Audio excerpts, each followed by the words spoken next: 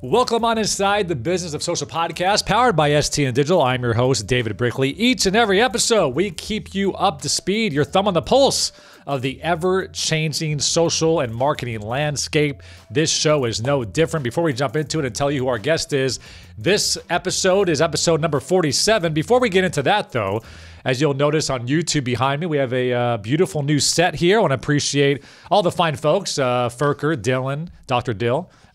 We have producer Will, all the folks for making this possible. Good things are happening here at STN Digital. We are expanding. We are knocking down walls. We're relocating and revamping studios. So things are on the up and up as we head into 2020. But I did get some comments, producer Will, from some good friends in the industry that were not happy. They were used to their Business of Social weekly fix on the subway, in the car, and we kind of ghosted them for about 3 or 4 weeks there, which I don't feel too good about. So.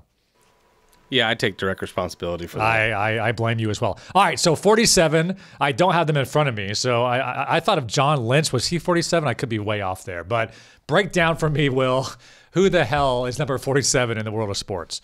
Yeah, not the most popular number ever. I think our front runner is going to be Tom Glavine. Tom Glavine. Was I right on the John Lynch? I can't confirm or deny. Oh, wow. I only have 4 here. Tom was number 1. Jack Morris, Mel Blount, and Jerry Lucas. Jerry Lucas. Who's Mel Blount? I don't know either. He was in the NFL. All right, guys, welcome to the Tom Glavine podcast here on the Business of Social. We have a great one for you. We've talked to the head of Instagram. We've talked to the head of sports, Dave Sethi and TJ Adosella. And now we are going to be talking to the head of sports partnerships at Snapchat. Anmol Malhotra will be joining us here on the Business Social. I'm really excited to dig in on Snapchat. He has some pretty amazing stats that I'm not going to spoil for you. You're going to have to listen. There's a stat inside this interview that's going to blow your mind because I know it did for me. But listen, I've heard from a lot of our partners, a lot of my clients, a lot of people in the space, but they kind of got away from Snapchat, right? Because they weren't sharing their data and they felt like they weren't able to really invest in the platform because they couldn't really track the ROI of engagement and analytics and be able to report that back to their bosses and say, hey, here's the reason why I'm hiring people on game days to publish our Snapchat story.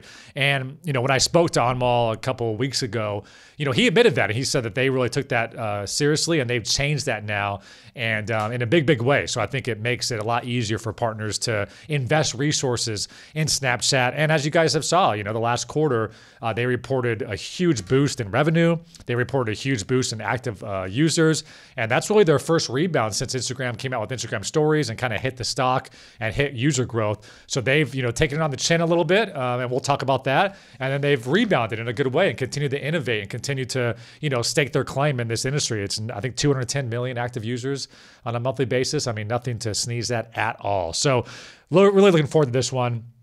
Once again, head of sports partnerships at Snapchat, Anmol Malhotra.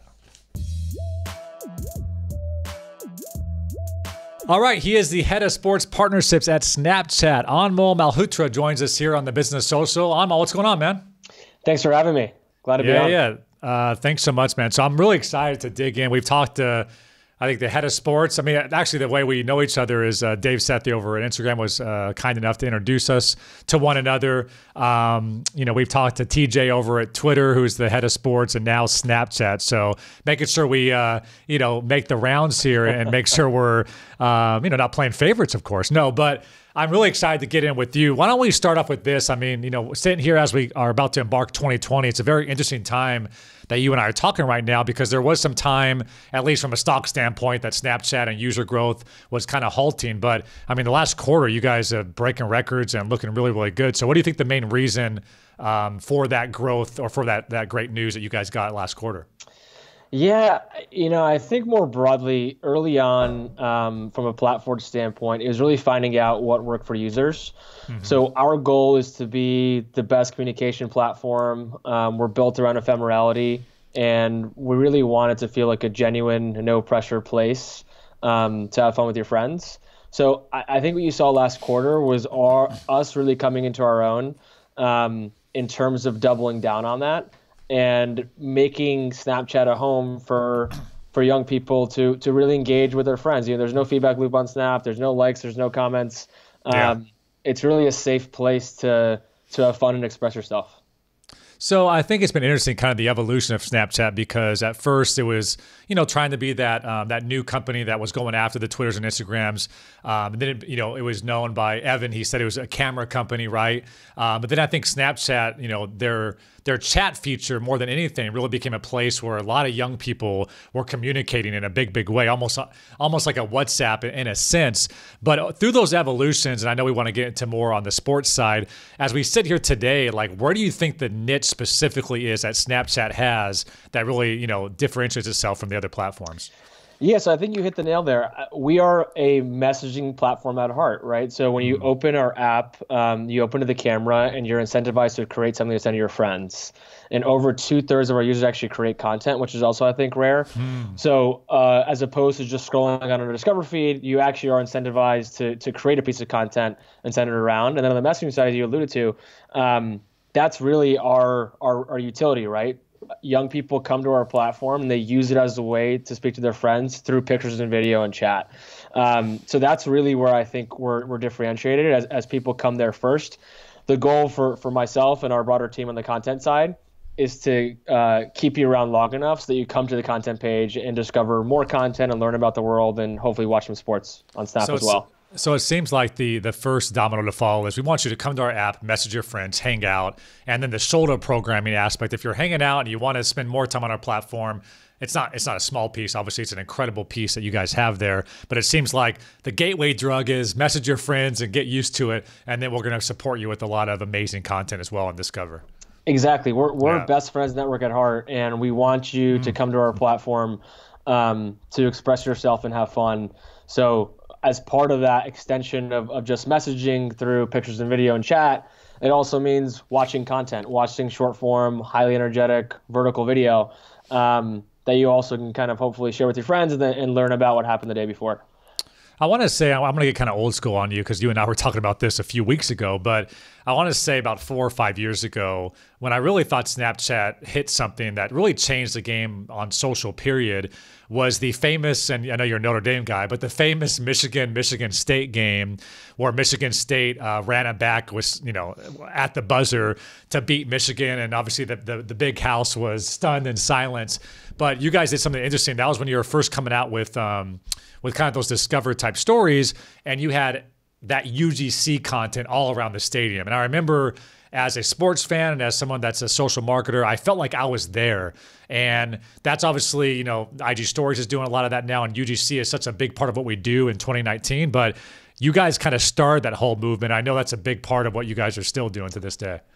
Yeah, so the Our Story product is really our bread and butter content format, and what it really was, as you described, we geofence stadiums, events, etc., and get thousands of snaps submitted from users. So basically, how it works is if you're in that geofence and you take a snap, you'll get this blue bar that pops up on your screen that says "Submit to Snapchat's Our Story." So for that game, which I believe was in East Lansing, we geofenced that stadium, and if you submitted, you could submit to the Michigan State Snapchat Our Story. And I think what's really unique about it, and what's changed for us, to be frank, there is that early on those stories were really just matchup based. It was Knicks versus Lakers, it was Giants versus Cowboys, it was Michigan versus Michigan State. And what that meant is we were just covering the stuff on the field, and pretty unsurprisingly, we found that we were really narrow focused in the sense that if the game was amazing, it was obviously a nationally relevant story. But if it wasn't, only those two teams' respective fan bases would tune in. So one of the biggest changes that we made was focusing on everything else: the pregame, the postgame, the fans, the locker room. And the beauty of the Our Story product is that we're getting multiple perspectives. So a traditional broadcaster might have 10, 20, 30 cameras at a particular game. We have 50,000, with every fan in the stands potentially being a journalist for us. So in that particular event, as you mentioned, it was one of our favorite stories. You still use it in some of our pitch decks. It was such a crazy moment where they blocked the punt and returned to win the game, and the reaction. You hear those screams, no. Yeah, exactly. And I think everyone covers the blocked punt and the return for the touchdown. What we were different about is that we covered all of the reaction. So the beauty of this product too is that it's very real time. And what we did, and I feel bad for some of my Michigan friends, but we threw up a geofence in Ann Arbor as well. and got the reactions from, college kids watching in their dorm or at a bar, might be. And the way that we brought together those multi different perspectives was really a 360 experience of what it felt like to not only just be in the stadium, but also be a fan around the country, which we loved. Yeah, and I think, listen, I mean, Barstool just kind of came out. I'm sure you saw this, but, watching the World Series, there's Yankee and Astro fans, and they just have a camera on these guys on the couch reacting to the game. And that's why I thought what you guys did was so revolutionary in a way, because now you're starting to see, just now in 2019, people understand. For me as a sports fan, it is addicting to watch diehard fans react to their team. And I think that's what your platform does the best of. And it's relatable. I think we've all been in that moment as a diehard fan when something crazy happens to your team in a good way or a bad way. Yeah. And part of what we're trying to do is make that relatable content, right? It's not just meant for the hardcore Michigan State or Michigan fan. It's also meant for the casual sports fan who can relate to what happened. Yeah, and anybody can appreciate, like you said, because even if you don't love sports, you wish you loved something as much as these people do when when you see their reaction. Exactly. When you and I spoke, like I said, a few weeks ago as well, one thing I've heard in the industry is, some sports teams and brands have pulled away from Snapchat in years past because of the lack of data and just not being able to, look at metrics and things like that. But I know when you and I spoke, you guys have heard that feedback, and you're also doing some things to make sure you're putting numbers in the hands of your partners too. Yeah, I mean, I think early on, as any early platform, you're always going to be lacking a little bit in that front. Mm-hmm. So it was almost expected to a certain extent. But as we grew and we matured, I think more importantly, we realized which data, is important to brands. We took feedback from our partners, and today, we have a very robust data set. And in terms of our targeting, now that we have users on the platform for multiple years and a bunch of content, we actually can infer who you are and what you like. So if you look at my Snapchat Discover feed, I'm a massive sports fan, and I engage with ESPN SportsCenter channel. I follow Trae Young. I watch the NBA's content. So we know that I'm a sports fan, and I probably like the NFL and the NBA, and I'm also male. So my feed is now tailored to that. And then also from an advertiser standpoint, you can target a male sports fan on Snap, which will be me. Yeah, we've talked a lot about this on the show, and I think it's interesting, again, going back a couple of years. But when SportsCenter came to Snapchat, the reason why I think that was so, again, big for the industry, that's the first time ESPN said, okay, we're going to go to you. I mean, for so long, ESPN said, if you want our content, come to us. You can turn the TV on. You can come to ESPN.com. You can come to our app. But for the first time, I think, especially to hit the younger demo, they say, you know what? Let's go to the people. Let's go to Snapchat and develop a program, just for that. So I think that was, I think you agree too, but that was so huge to see ESPN, the worldwide leader in sports, for the first time ever really go and say, we get it. This is big enough. Let's make something happen here. Yeah, definitely. So ESPN's been a partner since January 2015 when we launched Discover, and they launched with what we call the Publisher Story, which is our version of digital magazine. So think long-form articles and videos, very much like some of the stuff they have on ESPN.com brought to Snap. And I think the beauty of that partnership and our relationship is that over time, we've both evolved, and we realized that we wanted to bring this show type format to the platform, which is, again, more TV style video and mobile. And one of the things we discussed a couple years back was SportsCenter, and to their credit, they decided that they wanted to reinvent SportsCenter on mobile, and they chose our platform to do it. So to your point, taking that well-established IP and bringing it to a platform like ours was unheard of at the time, and also a huge vote of confidence for our platform, what we're doing on the content side. So we're really excited about that. And now they have a twice daily show, one in the morning that's more highlight based and funny and culture. In the afternoon, they take some of the traditional shows like First Take and High Noon and Dan Lebertard's show, and they bring it to the platform as well. And I think what's really unique about it, and what they're really happy about, as we are, is you and I are used to old SportsCenter days, running back home and catch a 6 p.m. show on our couches. The average 13 to 24-year-old honestly has no idea what that is. And now with this partnership with us, ESPN has created a extremely loyal fan base of SportsCenter fans through Snap. And the only thing they know of SportsCenter is their brand on Snapchat, which is pretty remarkable if you think about it. Well, and I've mentioned this a lot on the show. Like Vine, I think originally was the one that killed the SportsCenter model. And then you have House of Highlights and, Instagram and just the ability to post highlights on social.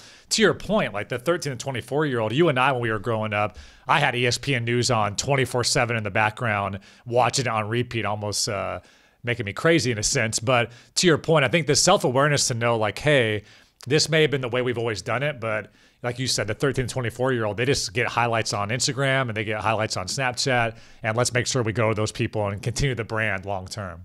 Yeah, exactly. And our show with them is 3 to 5 minutes. If you watch it, it's funny, it's informative. They rotate hosts. So I think the other thing it does, we're not trying to compete with them on linear. We're trying to add to their audience. And I think the other thing it might do is that for the casual young sports fan, or maybe even not sports fan, someone who doesn't know who LeBron James is or Tom Brady is, they might watch SportsCenter on Snap and start developing that fandom because it's a really fun way to catch up with the sports day, and then maybe that drives them to actually watch the full show on TV. So I think from that perspective, we're both very happy with what it's turned into, and we're still innovating on it to make it better. One thing throughout social, I try to tell a lot of our clients and partners is you got to make sure this content moves, and I think for Snapchat, you guys got that right out the gate. I want to use E-News as an example because if you watch that, and I ask the listeners to go take a look, you'll notice it moves every single second. Every second, there's a swipe, there's motion, there's a quick cut. And talk me through the data on that a little bit, or not specific data, but I mean, I know you guys with your partners are saying, you can't just post a normal, a normal segment or a documentary and just make it vertical. It has to move, and that's what people are expecting. Yeah, I think it comes back down to our foundational point of the platform, right? 10-second ephemeral snaps. It goes away after 10 seconds. The reason it's 10 is that the average attention span of a teenager, I think, is 8. So we realize that we're not going to keep someone's attention anytime more than that. And similarly, from a content standpoint, it's the same thing. So the way that we talk to our content partners is that you have to tell your message in a fun, quick, high-energy way. And that's why you see those motion, picture, graphics, split screens, et cetera. Because I think what we all understand today is that you can still reach this audience. They're just consuming content in a very, very different way. And our platform is doing it to hopefully reach that younger generation. So talk me through the 13 to 24-year-old demo, because you were sharing some data with me when we spoke before the show. Was it 90% either on the platform or sports fans, or what's that 13 to 24 demo? So 90% 13 to 24. So we reached 90% 13 to 24 in the US and 75% 13 to 34. We now have over 210 million daily active users.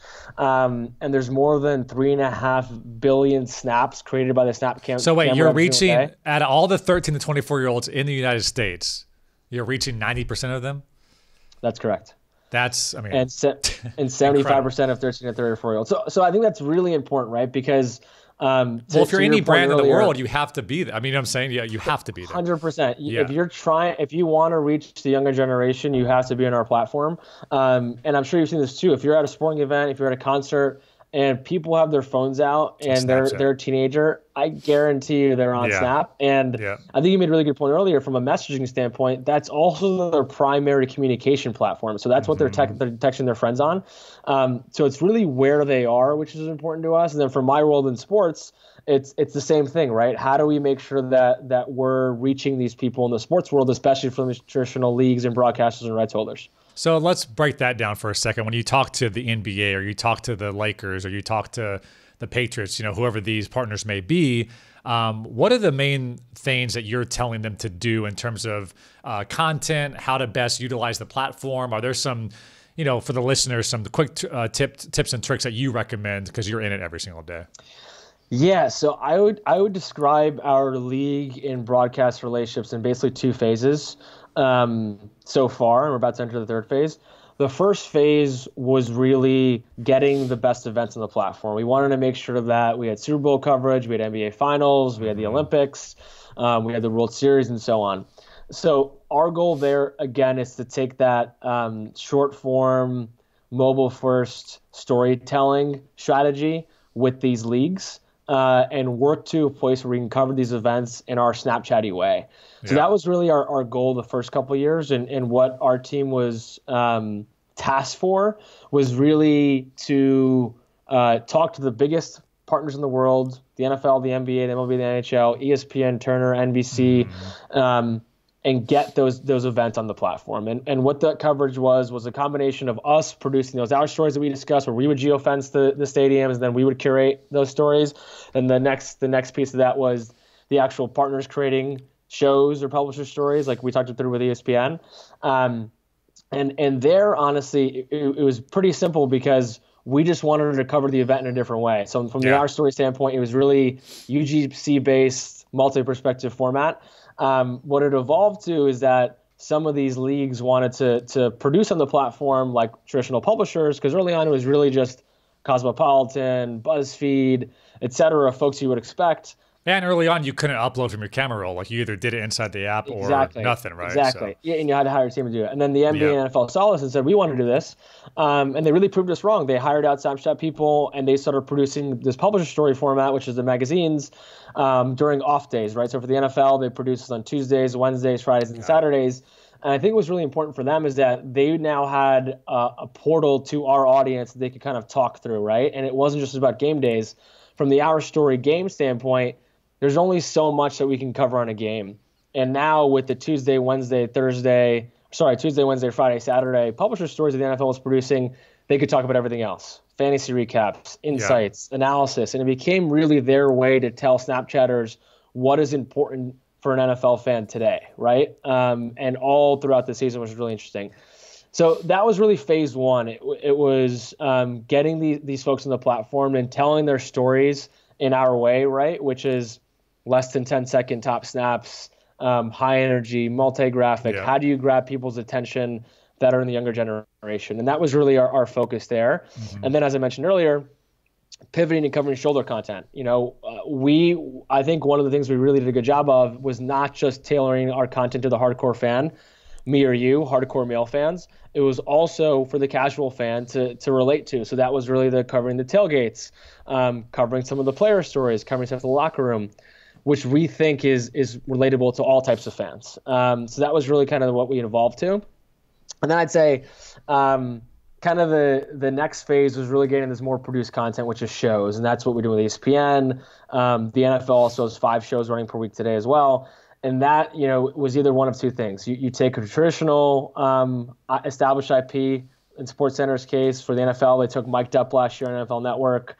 They have the check down as well on Snap, or they might think about a new property on Snap that they're thinking through. So that was again another way to streamline something entirely new from a league or a broadcaster standpoint that they could again utilize our platform as the place to do it.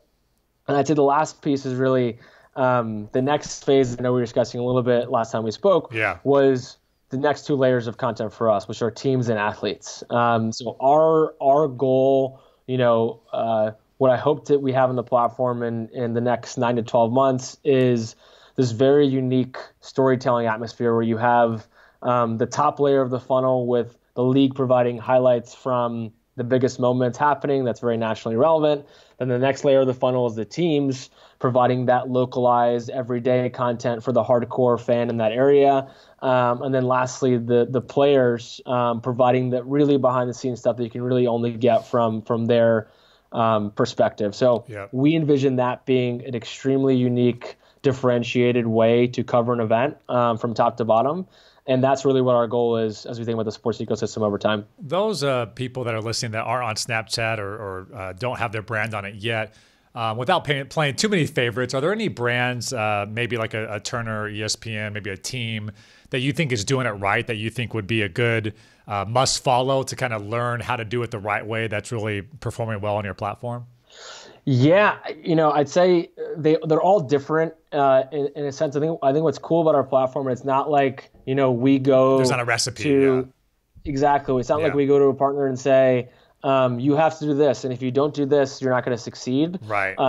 The beauty, I think, of what we do is that it's kind of a blank palette for some of these partners, and we're just giving you the tools to succeed. And for some people, it's XYZ tools. For other people, it's ABC tools, right?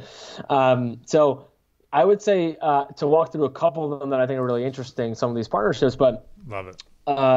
What the NBA and NFL do really, really, really well is they're making this content for mobile, right? So it's not just they're just cutting down stuff that they have on linear or other properties and just starting on Snap. They're really customizing it and making it something that resonates with the Snapchat and with our users. And same with ESPN and SportsCenter. If you watch that, it looks entirely different than SportsCenter on linear because they made it for our platform. I mean, right? even down to really, like they're wearing T-shirts and hoodies. They're not wearing, exactly, you know what I'm saying? And exactly. That's important, yeah. Which is relatable to the 15-year-old much more than someone wearing a suit. So that's really important to us. And I think that's where you'll see some of the best practices there of really creating something unique to the platform that speaks to the younger generation. So those are, a couple examples there. From a broadcaster standpoint, we have a great relationship with Turner around March Madness, with NBC around the Olympics, and obviously you mentioned E! News The Rundown, and stay tuned on the news side, and a handful of Notre Dame games as well for NBC, of course. And then with some of the other ones that I think are pretty unique to us today, we announced a deal with DAZN last week in the combat sports space. So we're really trying to expand outside of just doing, some of the traditional league and broadcast relationships and looking at things that do really well on the platform. And combat sports is something that we've seen drive a ton of engagement. So that's something that's new for us. I'm working with that type of platform as well. And again, I think all of the best practices that we give to these partners is really around building a loyal following on our platform that's meant for mobile first users. That's awesome. Just as two sports geeks, I'm sure you saw this, but did you see that for the Canelo fight, the UFC and the Zone kind of worked it out where they started it. But MGM called Dana White and UFC like, hey, our fans are freaking out. We're just sitting here waiting for you to end. Are you cool if we broadcast the Nate Diaz fight on our big screens before the Canelo fight? And Dana White's like, sure, I don't care. Right. And that's pretty incredible. Like for two brands like that, they're complete competitors in a way, especially with Dana White's history with, Oscar De La Hoya and all that, that went down. But that was pretty cool to see. So I guess on the Zone, what do you kind of see them doing? How do you see them leveraging the platform the best? Because they're going after those subscribers and then young demo as well. Yeah, so for them, what we announced, we're doing a couple shows around the main fight. So we did some stuff around Canelo over the weekend. We're going to do some fighter profiles that goes through some highlights. They have their 40 days platform that we're bringing it onto Snap as well, which is going to be really, really interesting. So that one for us is also unique and exciting because they're relatively new. And they're already producing a lot of original content. I mean, around correct. The sport, they're already producing much original content. And I think for us, it's really exciting for us to get partners like these because they're only going to grow and evolve over time as we continue to do. So to the point we were talking about earlier, we're not trying to build the Coliseum that's going to be around for 1,000 years. We understand that we need to adapt and change. So we love partners like this who we know are in the same environment that we are.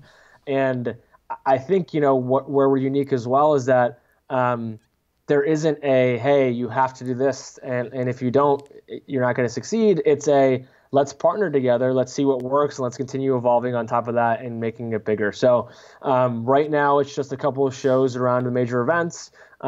It's fighter profiles, and as we know their portfolio is going to grow, we're going to continue to kind of innovate and see what works with them as we move forward. That's awesome. What are some of your biggest athletes currently on the platform? We got a bunch of great ones. So I'd say some of the ones that I like to follow the most, Saquon Barkley is great. Trae Young is really, really good. Juju, as probably unsurprising to you, given how good he is on social, is really funny, and he has a bunch of segments with his dog, which we love. Serena Williams is really good. Lindsey Vonn is really good. So we got a really good, I think, base of athletes. And, one of the things they always tell us is that they love our platform because of the ephemerality aspect. And I think in some other places they might feel some pressure or some unwanted bullying because one person misinterpreted what they said and it's there forever.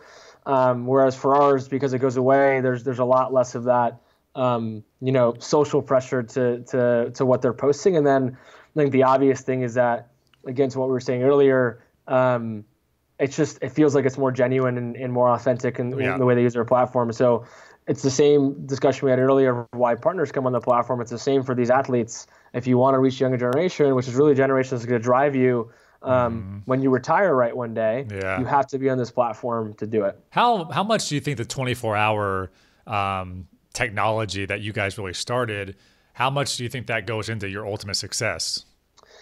I think it's really important, right? So, at any moment you can be a content creator on the platform, and you can take out your phone and take a picture or video and add a funny filter or lens or doodle on top of it, and make it a piece of art that's yours, right? So we're really trying to promote creative expression. And again, just that self-expression of being yourself is extremely important. So I always find myself on Snap when I'm snapping my friends or my colleagues or my family. I don't think twice about it, right? It's not like I need to look at it 100 times and make sure that it's perfect. Yeah. It's who I am in the moment, which I think is really, really important, especially in today's day and age. Talk me through your best practices on how to grow a following. Let's say I'm the XFL, for instance, and I want to hop on your platform. Sometimes it's difficult to see if is this brand actually on the platform? Can I search for them or find them? And I know, obviously, I guess your average advice would be to post on your other platforms, but is there kind of a best practices once you actually say, you know what, you're right, I listened to this podcast, this is ridiculous, I got to reach my 13 to 24. How have you seen brands properly launch and make sure people know that they're daily creating? Yeah, no, it's a great question. So I think that, one of the harder things is that because it's such a younger generation and because there's so much other content on the platform, it takes a little bit of time to build that following. But once you do, it's going to be really sticky, right? And once you establish yourself as an interesting, unique content provider that when you post, people want to watch it, they're going to continue coming back. So what we usually tell people early on is, again, find your voice on the platform. We don't want to be your voice. We want to give you the tools for you to succeed, but find your voice on the platform. It's not about posting every single day or every hour a day, and I think that's probably one of the biggest mistakes that happens early on when you just post too much, because then becomes, is this actually special for me as a user to come click your content anymore? Yep. We want to make sure that, as either an influencer, an athlete, an individual, or the XFL, what you're posting is relevant, interesting, and hopefully piques the curiosity of somebody to click into your tile that day. So we always tell them to make it, again, relevant, exciting. And you mentioned a lot of these earlier, shot for Snap. Don't just copy something that you did anywhere else, because our users are smart and they'll realize that it wasn't done here. Yeah. Use some of our really cool creative tools, our camera tools, like lenses and filters we can talk about a little bit. And then, as you mentioned, we have this a QR code called the Snap code for everyone, essentially. So once you've kind of developed your account and started your Snap code, you have your Snap code, your QR code, you post that across your other social channels so that when users scan it, they can actually jump right into it on the app.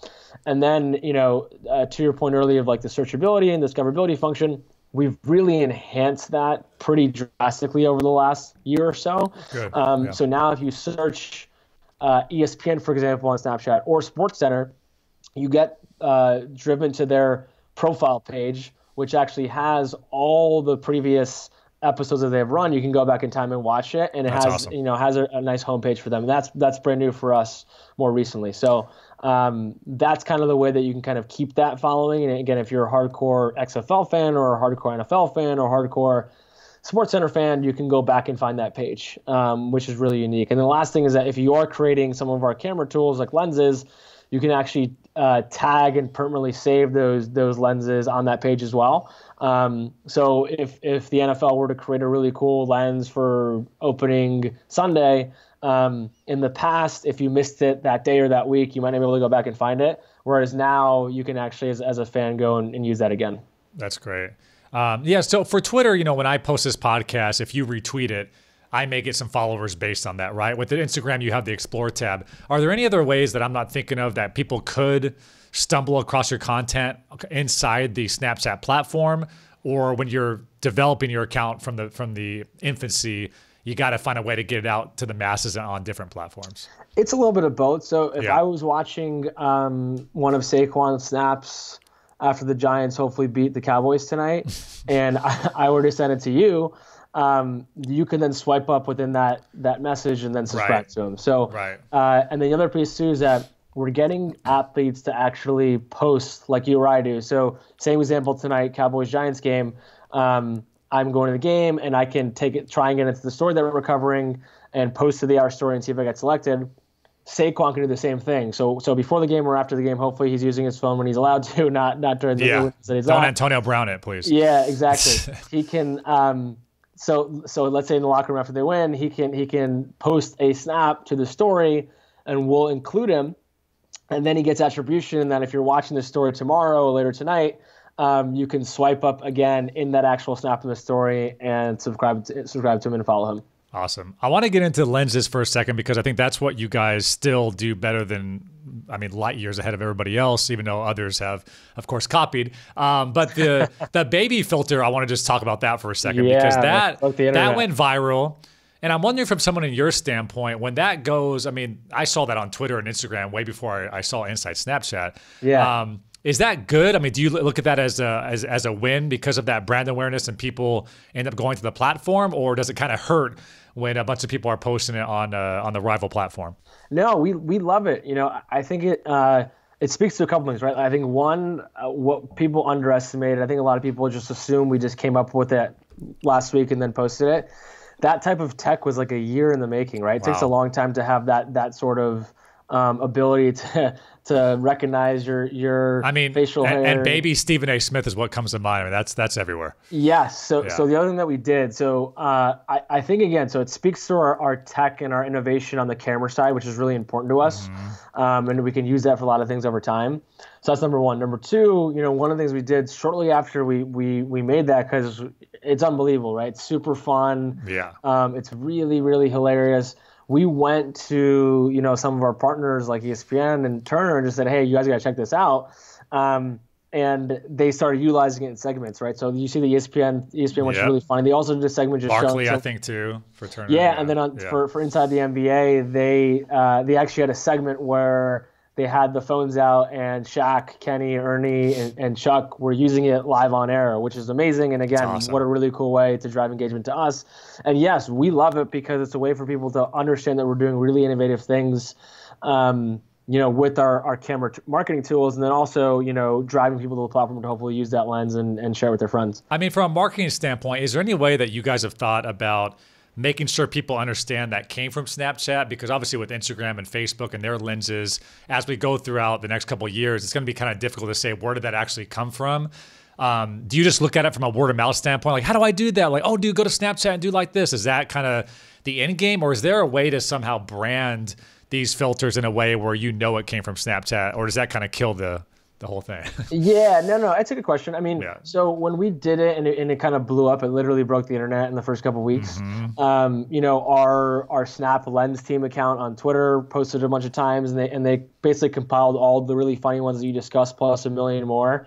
Pretty much saying, by the way, this is us. Don't get it twisted. Type thing. Yeah, exactly. And well, not just. I think that's obviously part of it because you want to make sure that people understand that it was on our platform.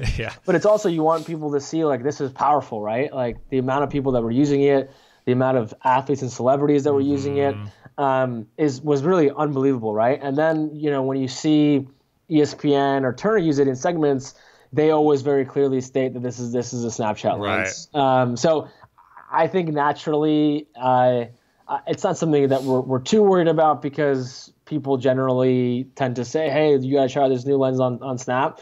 So it's not really an issue. Then obviously from our social standpoint, we're always going to show things like that through our official accounts. I've always been fascinated with this, but obviously, Instagram stories was a complete, copycat of what Snapchat did. And then now you have the lenses and things like that. From where you sit, do you look at that like, Twitter started hashtags and now other platforms have hashtags? Like, is that just a notion to the industry that you constantly have to evolve and don't feel like you own anything at any one time?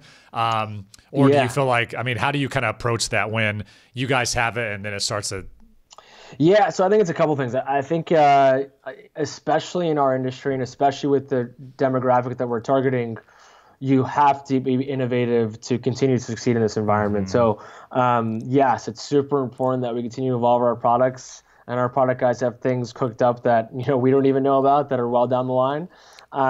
And I think from that standpoint, of course, there's always going to be some sort of you mentioned the Twitter hashtag piece, et cetera. There's going to be other platforms do something similar.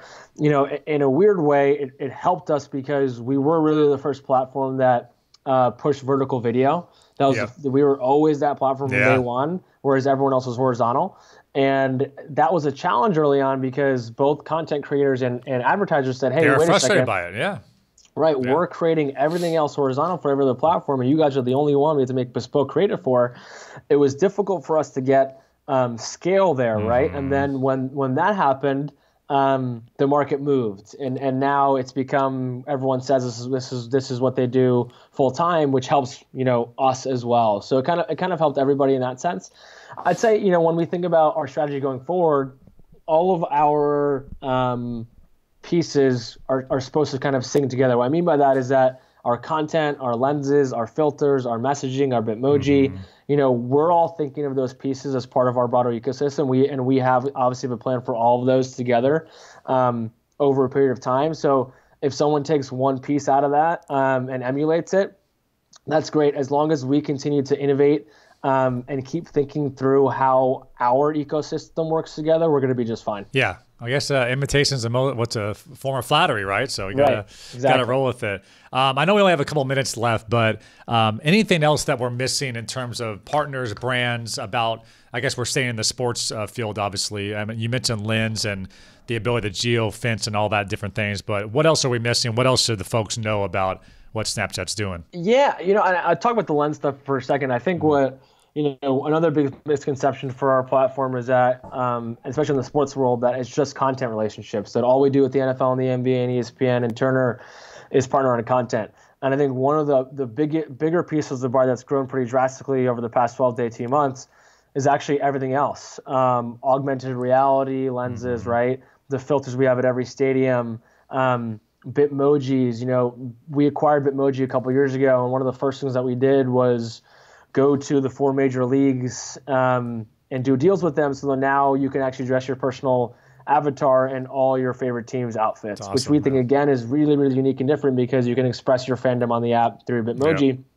And, in a world where profile pictures almost everywhere else are such a taboo and sensitive nature for people, they almost shy away from them.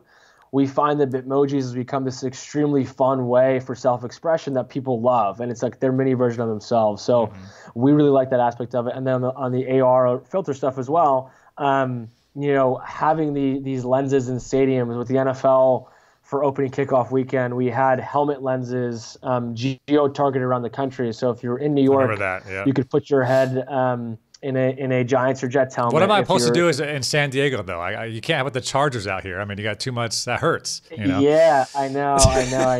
You can probably you probably go to LA a couple hours up. You can get give me a Rams helmet, no Charger helmet. All right. Yeah, so that's really unique to us too. Again, because you're allowing people to again use those lenses there, and we were really proud. It was last Super Bowl in 2018.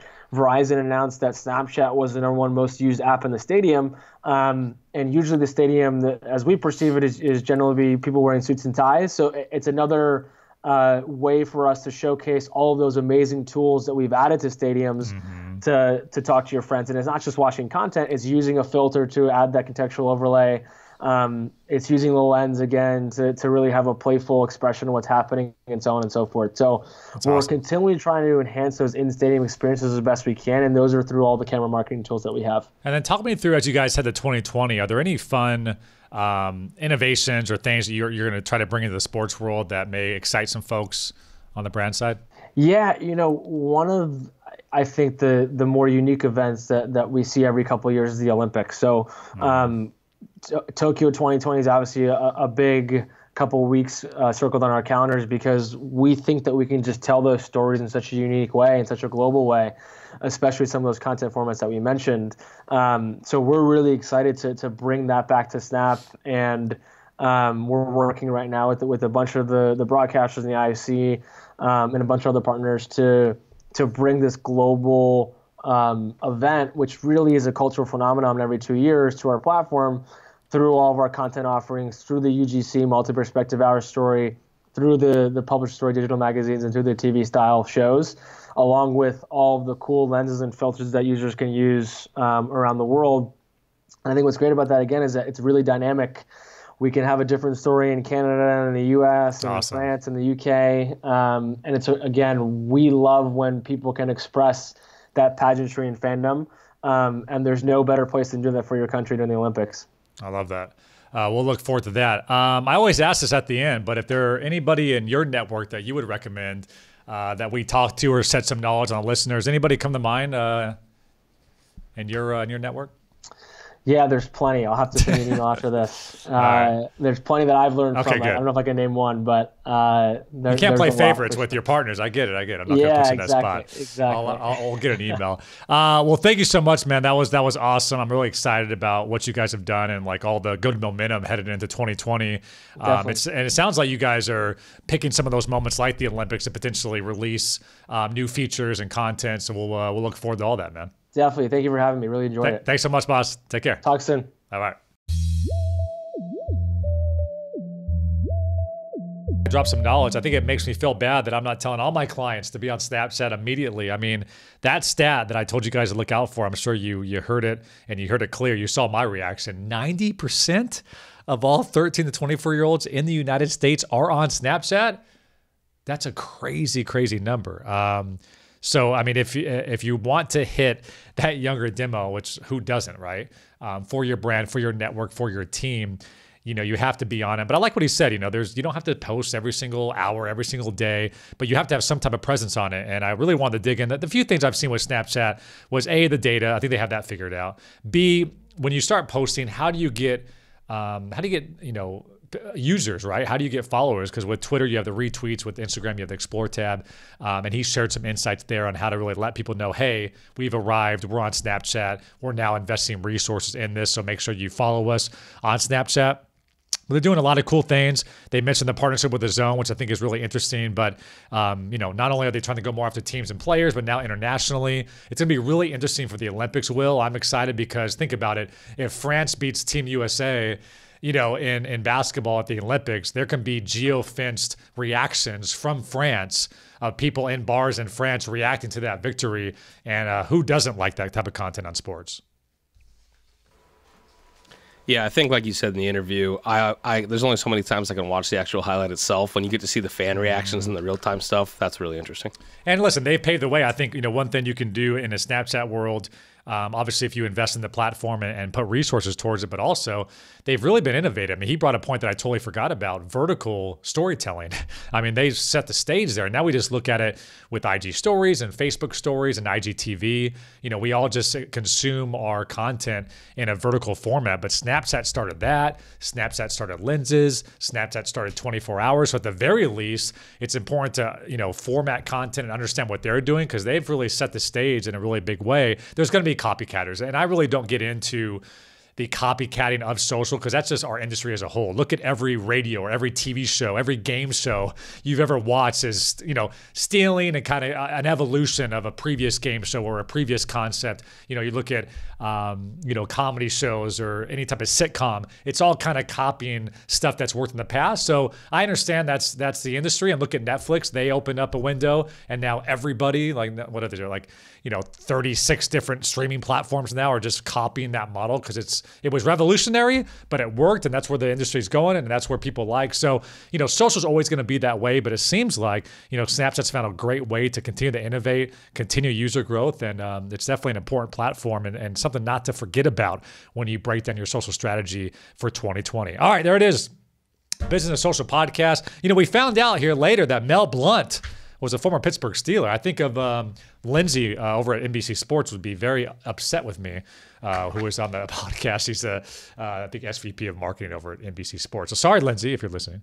But yeah, this has been another edition. Thank you so much to the head of sports partnership, Anmol Malhotra. That was an amazing program. Great knowledge that he dropped for all of you. Hope you enjoyed it. All right, we're back. We're back on a more consistent schedule. We promise, right, Will? You giving the listeners that promise? Back in your life. Back in your life, back and better than ever, as Mike Greenberg would say over at ESPN. All right, there it was. I want to thank Furker, Dylan, producer Will for all their help on the show. This has been another edition of the Business of Social podcast powered by STN Digital.